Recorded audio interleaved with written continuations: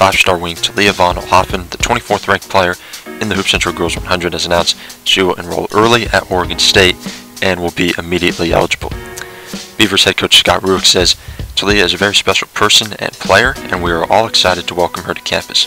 We have been looking forward to having her here since she committed to Oregon State, and now we're happy she'll be joining us about 5 months earlier than we had originally planned.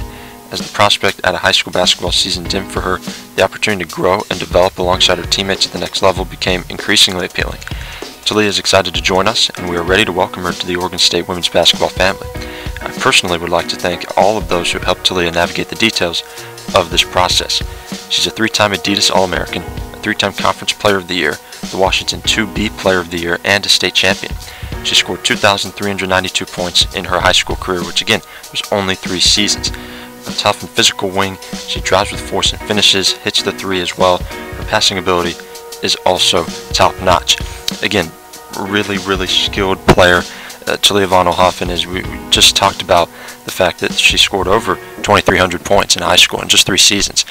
That's got to be exciting for Oregon State to bring her in, to have her immediately eligible coming in. They're struggling this season. They're struggling to score.